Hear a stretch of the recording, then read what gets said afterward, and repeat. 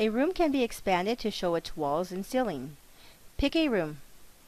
Right-click and select Show Walls Ceiling command. The room is expanded with walls under each wall segment, and the ceiling area on the right-hand side. Product items can be dragged and dropped to these expanded walls and ceilings. Any area-based products such as tile, carpet, wood, etc. can be applied to the wall areas. Any length-based items such as base, tiles, decals, vertical bullnose, molding, etc.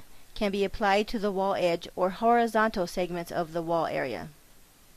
Left-click to assign it where segment is highlighted.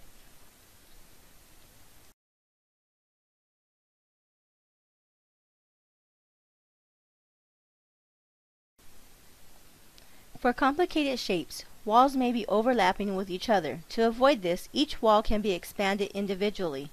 Mouse over a wall segment. Right-click, select Show Wall to open that wall only.